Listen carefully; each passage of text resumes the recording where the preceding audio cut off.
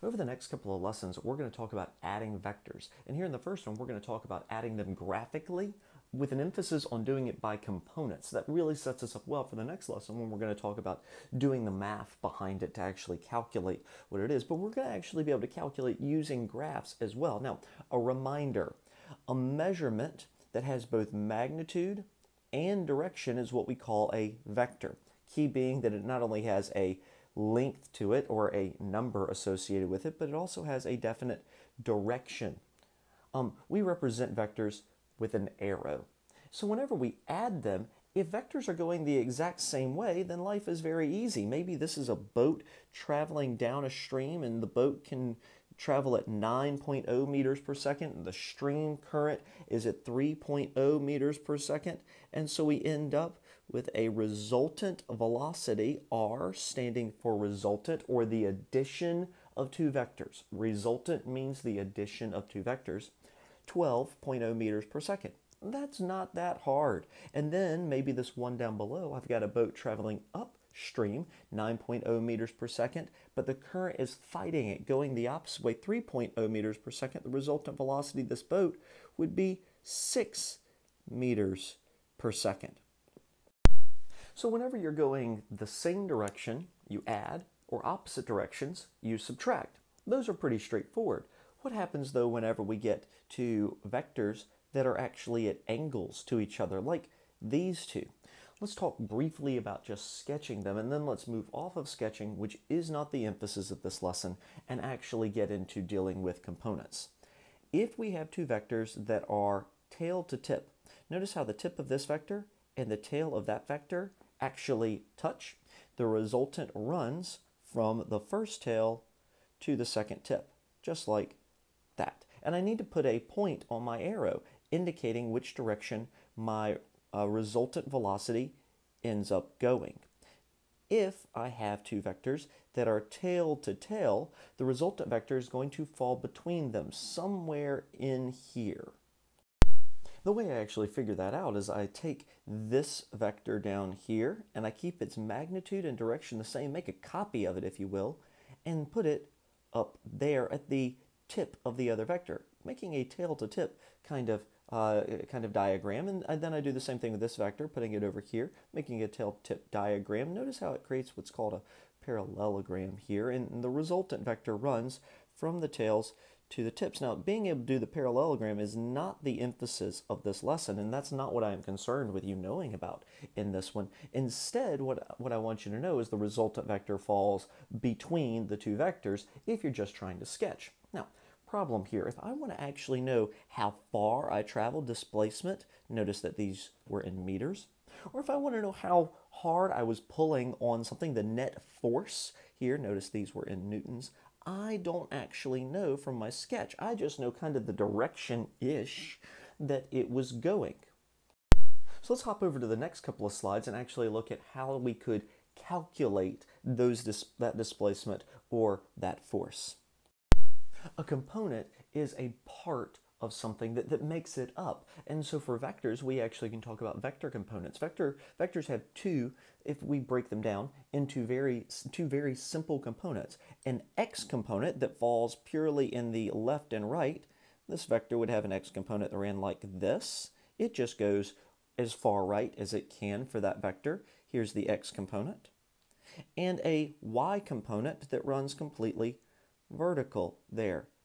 Almost as if for a vector, here's my y component, almost for a vector, while it's 100 meters at 53 degrees that way, you could walk straight right and then straight up and get to the exact same spot instead of doing those vectors. That's the components of the vector, or the x component and y component.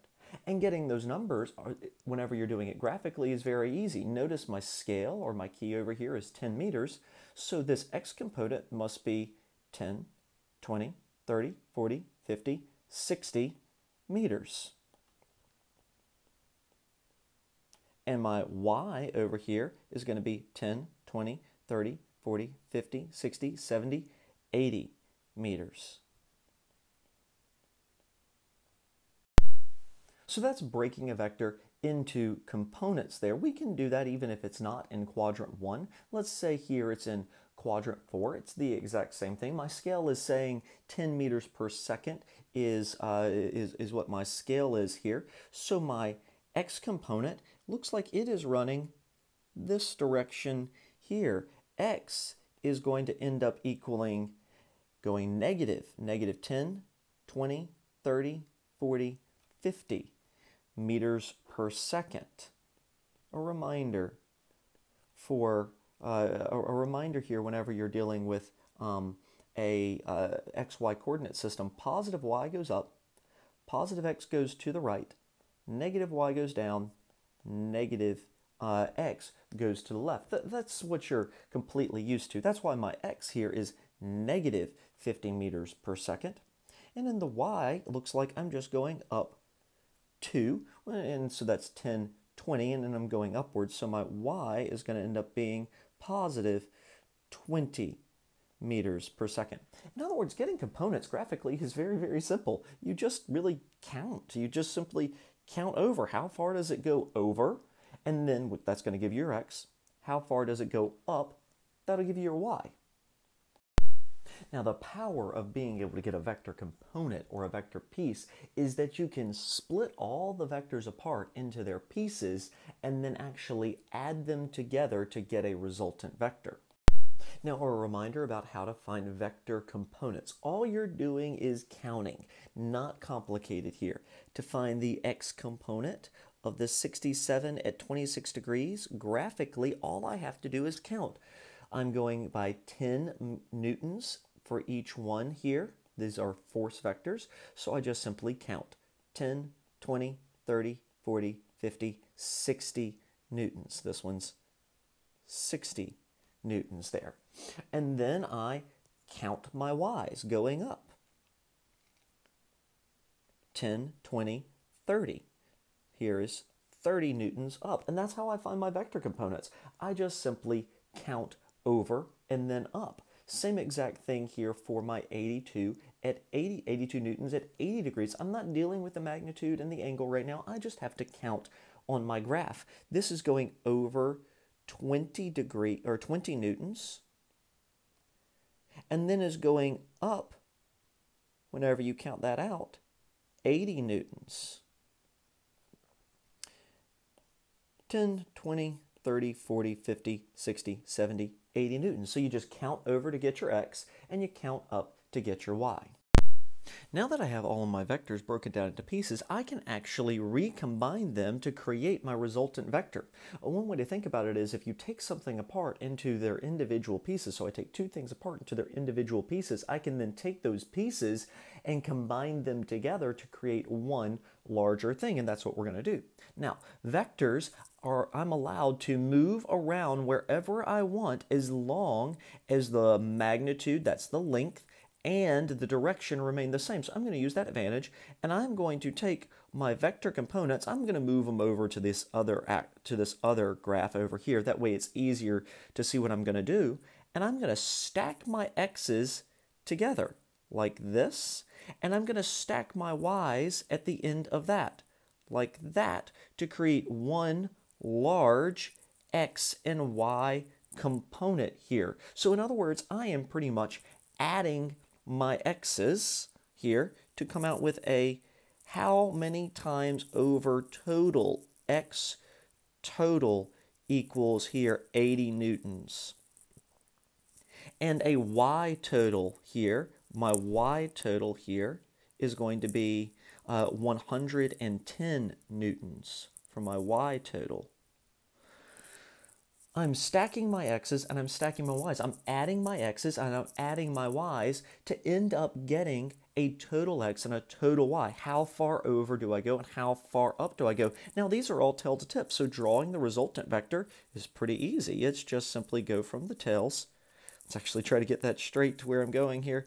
Go from the tails to the tips. And R would have components, that resultant would have a component of positive 80 newtons and positive 110 newtons in the y.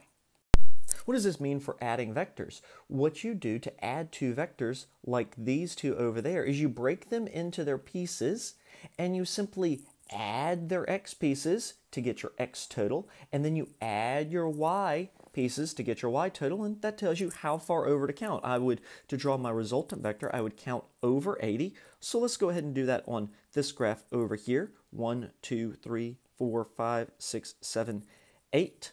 So I'm coming right here at this spot, and then I'm going to count up 110. 10, 20, 30, 40, 50, 60, 70, 80, 90, 110 right here. And so I'm able to draw where my resultant vector would end up going.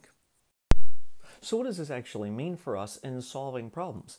The long and short of it is all you have to do is really count your x's, add them together, and then count your y's, add them together to get your resultant vector. It's really just counting. It's that simple. So for this first one, my x total here is going to be, looking at the blue vector, I'm going over 1, 2, 3. So I've got a 3 for the blue, plus for the red vector here, I'm going over nothing in the x. It's all in the y-axis.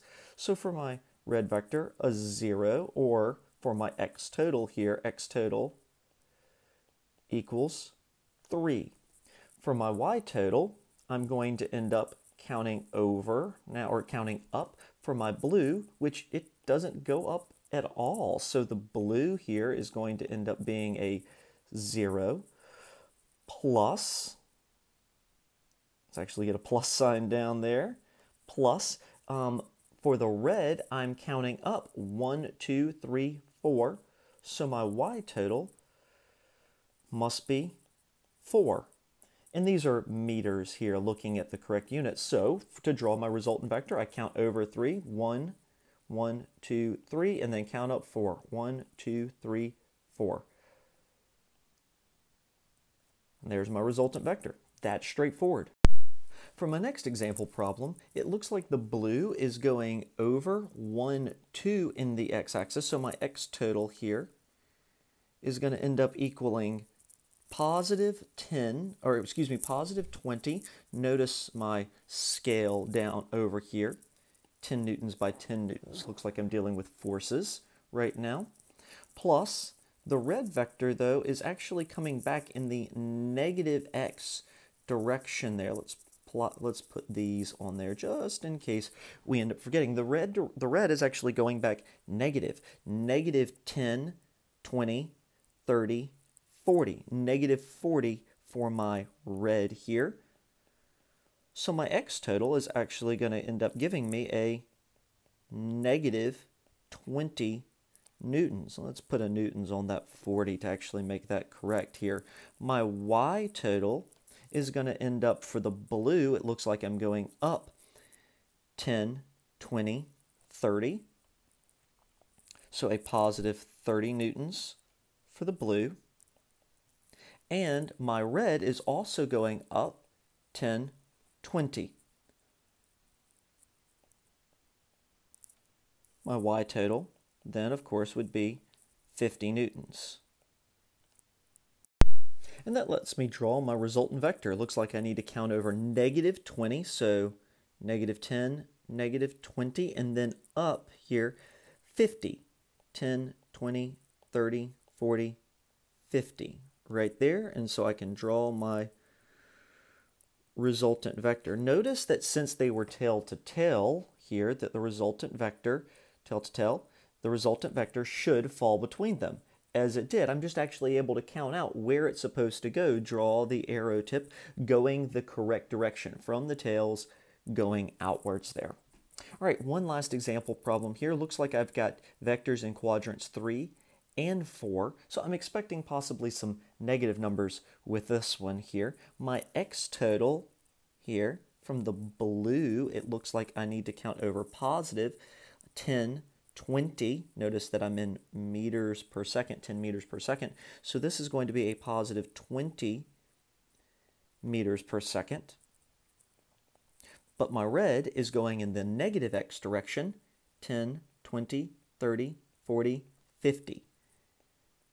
Negative 50 meters per second for my red here, giving me an x total of negative 30 meters per second.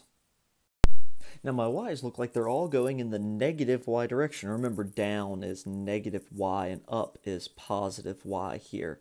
So it looks like we're going down on all of them. The blue goes down 10, 20. So negative 20 meters per second is how far down the blue goes. And the red goes down also, but it goes down 10, 20, 30. Negative 30 meters per second, making my y total to be negative 50 meters per second. So to draw my resultant vector, I need to count over to the left, negative 30 here, so 10, 20, 30, and then I need to count down 50, negative 10, 20, 30, 40, 50. And that's where my resultant vector would go. So the beauty of actually solving these, if you're able to solve the problem graphically, because it's on nice graph paper and it's showing you which direction to go, if you're solving these graphically, you can actually figure out and draw to the correct length and in the correct direction your resultant vector r just simply by counting your x's and counting your y's. Add up the x components, add up the y components, and you're able to figure out where your resultant vector is supposed to go.